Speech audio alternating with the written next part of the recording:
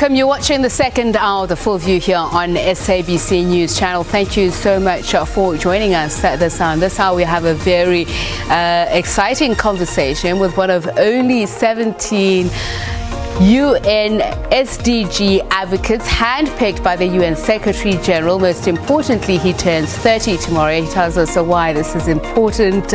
We'll be speaking to Eddie Ndopu in just a moment. And of course, we'll also tell you about a manhunt that is still underway for a man who killed a police officer. Let's get straight into those headlines of that.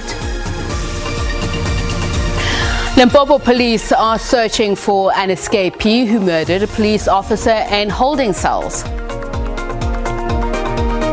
Young people march on the Constitutional Court to raise awareness of gender-based violence.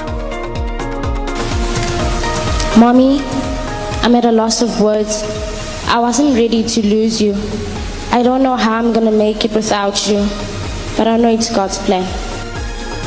Shaza, the Queen of Kwaito, laid to rest today following her illness due to diabetes.